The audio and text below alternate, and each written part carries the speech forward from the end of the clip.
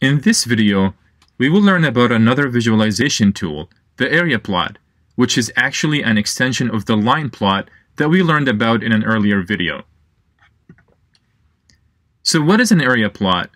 An area plot, also known as an area chart or graph, is a type of plot that depicts cumulative totals using numbers or percentages over time.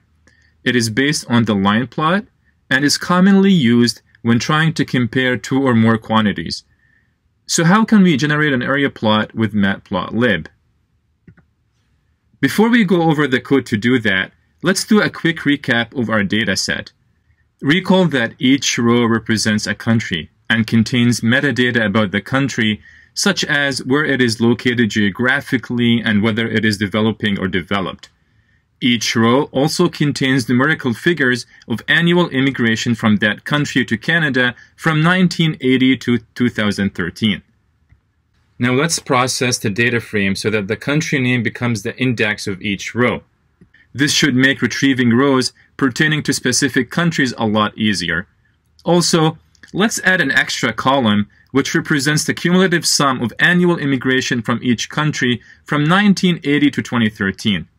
So for Afghanistan, it is 58,639 total, and for Albania, it is 15,699, and so on. And let's name our data frame df_Canada. So now that we know how our data is stored in the data frame df_Canada, let's try to generate area plots for the countries with the highest number of immigration to Canada.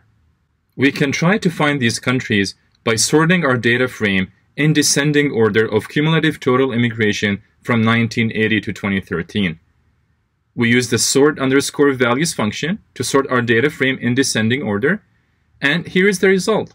So it turns out that India, followed by China, then the UK, Philippines, and Pakistan are the top 5 countries with the highest number of immigration to Canada. So can we now go ahead and generate the area plots using the first 5 rows of this data frame? Not quite yet. First, we need to create a new data frame of only these 5 countries, and we need to exclude the total column.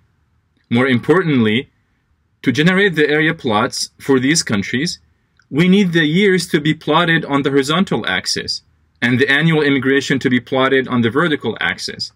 Note that Matplotlib plots the indices of a data frame on the horizontal axis. And with the data frame as shown, the countries will be plotted on the horizontal axis. So to fix this, we need to take the transpose of the data frame. Let's see how we can do this. After we sort our data frame in descending order of cumulative annual immigration, we create a new data frame of the top 5 countries, and let's call it df_top 5. We then select only the columns representing the years 1980 to 2013 in order to exclude the total column before applying the transpose method. The resulting data frame is exactly what we want, with 5 columns, where each column represents one of the top 5 countries, and the years being the indices.